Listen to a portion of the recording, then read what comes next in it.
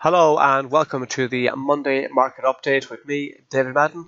Today's date is Monday the 1st of April 2019 and the time has just gone 9:25 GMT, or sorry, 9:25 BST, British Summer Time. The clocks changed here in the UK over the weekend. The time has just gone 9:25 BST, 9:25 AM in the UK. We've had a strong start to the European session. We've had some positive manufacturing numbers out of China over the weekend. If we go to our trading platform and take a look under the Market Pulse tab, the fourth option down is the market calendar. Over on Sunday, in the early hours of Sunday morning, we had the official figures from Beijing, the manufacturing figures in Beijing, and the reading came in at 50.5, topping the forecast of 49.5, and as improvement on the previous month's reading of 49.2. And then in the early hours of Monday morning, we had the Caixin survey of Chinese manufacturing, which is deemed to be more impartial because it's a private survey rather than the government official survey. But they also were positive, whereby the reading came in at 50.5, so it's an expansion territory, which is positive, and it exceeded the forecast, and the forecast was for a reading of 49.9, so it topped the forecast, and it was an improvement on the previous month's rating of also 49.9.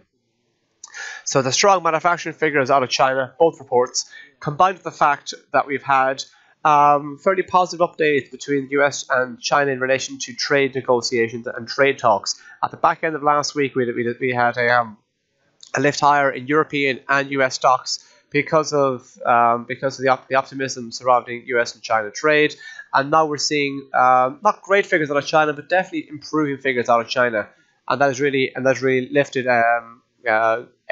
global equity sentiment. So what we've seen is some quite decent numbers out of China over the weekend.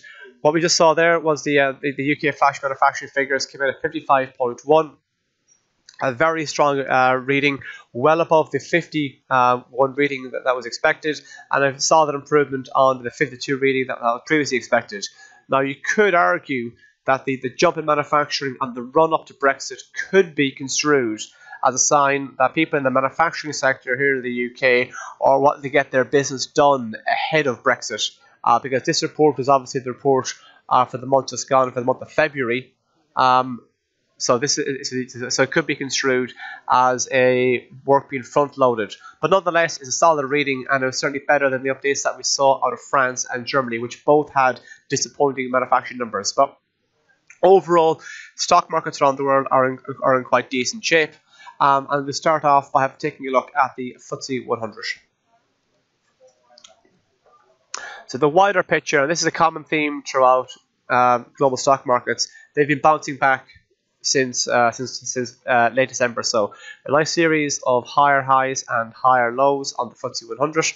As you can see here now, we are now back above this red line here, which is the 200-day moving average. And the 200-day moving average is often seen as kind of a barometer. If you're above the 200-day moving average, sentiment is positive. If you're below, sentiment is negative. So we're back above it, which is positive. The 200-day moving average comes into play at 7,225. We're currently around 7,347 or so we're well above it. If you look to press on higher from here, we could be looking at retesting the recent highs of 7,370, which are racked up in late March. And if you go beyond that, we could be heading up towards 7,400, big psychological number. And if you take on that level, we could be heading up towards this area here, not seen since late September, of 7,558.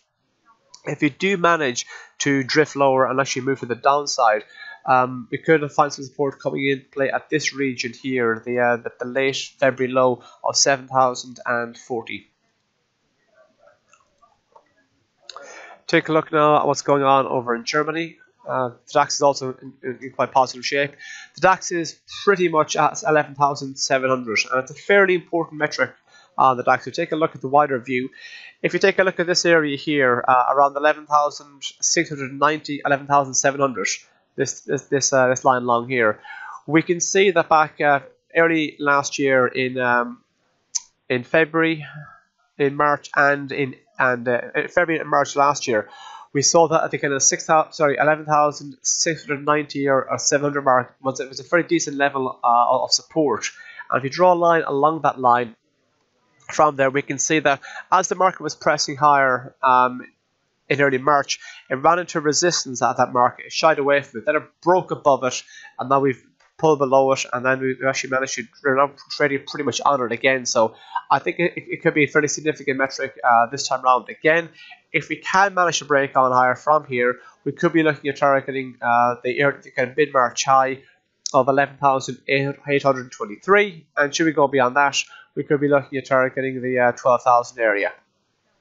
If we do manage to drift lower and pull back, support might be found from this blue line here at the 50-day moving average. We can see on a few occasions recently it did manage to act as support, and if a metric acted as support in the past, it makes it more likely they'll act as an important metric in the future. So support might be found at the 50-day moving average, which comes into play at 11,386.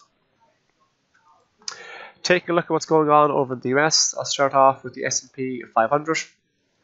So S&P 500 gained 13.1% in the first quarter. It was the strongest first quarter to the S&P 500 since 1998. So I give indication of how bullish the S&P has been in recent months. We can see here that the futures are indicating the S&P 500 is going to open not too far away from the high of 2019, up around the kind of 2,856 mark, and the high was in around the kind of 2,860 region. So we're in a solid upward trend for the last few months. If we continue to press on higher from here, we could be looking at targeting this region up around here at 2,865.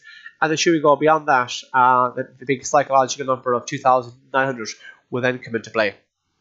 If the market does manage to drift a bit lower, support might be found from this area here, 11,220, 11,218. We can see that region acted as resistance in October, November, and also December.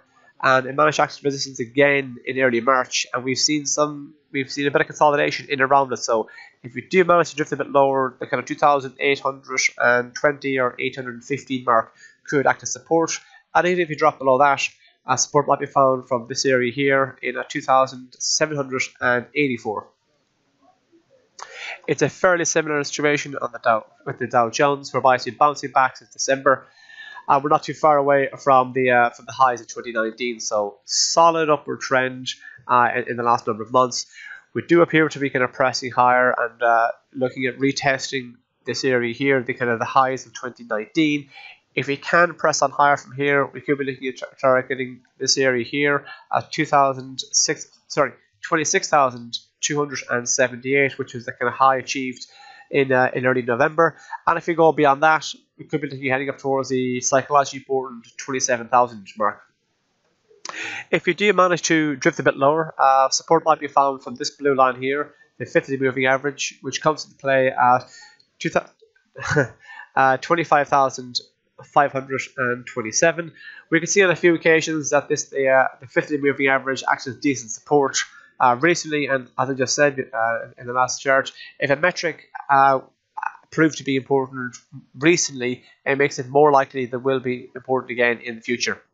And even if you drift below that, support might be found from this red line here, the 200-day moving average, which comes into play just north of 25,200. Take a look now at what's going on in the gold market.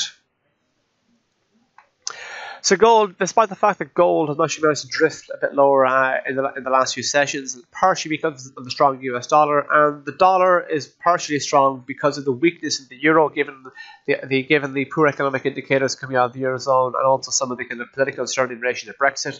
The pound has also been in some cases weak because of the political uncertainty in relation to Brexit. So traders wind up seeking out safe haven currencies such as the US dollar.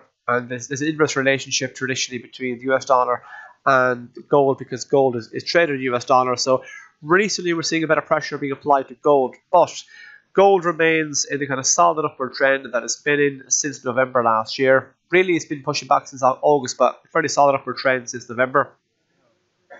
And if you can hold above this area here in around the 1276 mark, 1280, if we can hold above that, it's likely we could see the wider move to the upside continue.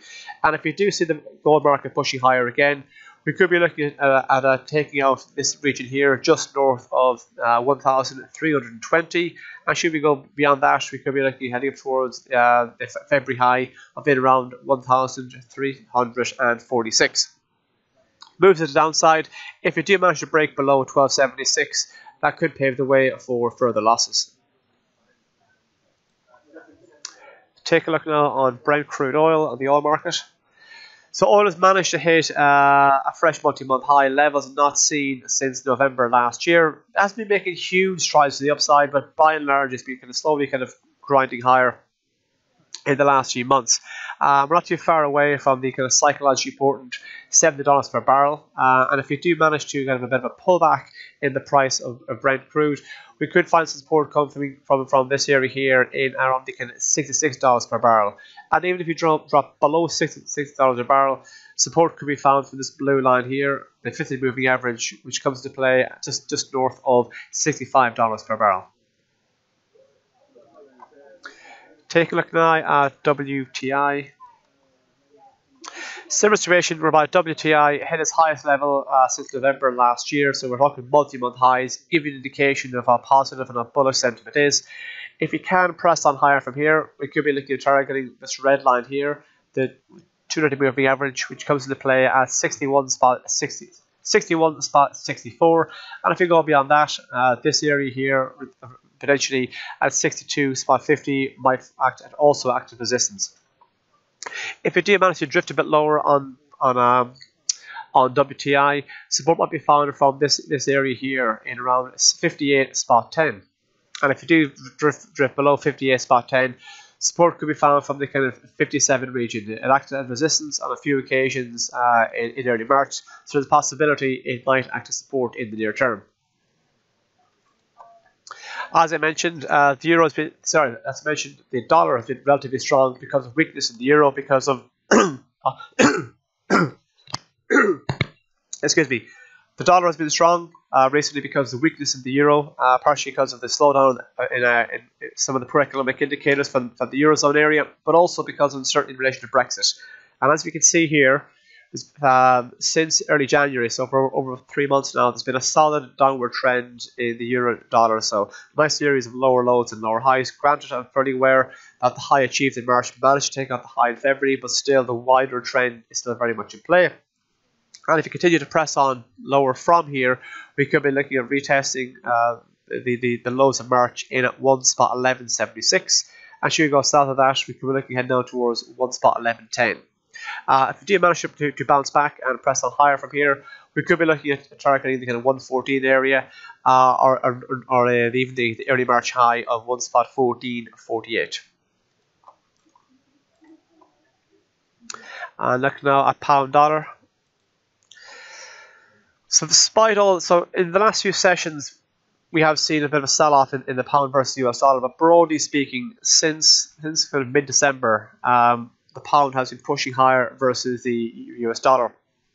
And while we hold above this red line here, the 200-day moving average, which comes into play just in around the 130 mark, if you can hold above that, it's possible, it's likely we could actually continue in the wider upward trend that we've been in for the last 3 months. So if you can press on higher from here, we could be looking at targeting 132, and if you go beyond that, we could be looking heading towards this region here in around the 130. It's the 1.3360, 1.3370 region in around here. It's only if you have a fairly sizable break below the 200 moving average, which is just south of 1.30, because then we actually going to pave the way for further losses, and we could potentially head back down towards the lows of mid-February, which come into play in around the 1.2775 area. Now let's take a quick look at the big events of the week. The week ahead can be found on our website. If you go to cmcmarkets.com, under news and analysis, you'll find the updates that myself and the other analysts around the world post. So go to the week ahead article now. we could take a look. So, what's obviously the news in relation to Brexit keeps changing, but the last I was stated was that we're going to have a number of indicative votes again today on various different matters, for everything from the customs union to the possibility of a second referendum, a confirmatory referendum, which is, if that goes ahead, the question on the ballot paper could be, should the UK leave the European Union on these terms, or should the UK remain in the European Union? There's also talk of Theresa May's withdrawal agreement, which, even though it was voted down 3 times, there is talk that it could be voted for a 4th time. So if you are trading the pound or the FTSE 100, please keep an eye out for what's going on in relation to Brexit, because things are changing quite rapidly. So we've had a number of the various manufacturing reports from China, Asia, China, Eurozone, and also the UK today. Tomorrow we have the Reserve Bank of Australia meeting on Tuesday. On Wednesday we have second quarter results from Walgreens. On Wednesday we have the various different service PMI reports from around the globe. On Thursday, Saga Group have full year numbers out. We also have an update from Constellation Brands in terms of 4th quarter figures on Thursday. And on Friday, because it's the first Friday of the month, we will have US non-farm payrolls. And also we will have a Canadian jobs report as well on Friday. If you have any comments to make on this video or any of the other videos we've made here at CMC Markets, please feel free to leave a review on Google Reviews. And that's all for me this week. Thank you very much.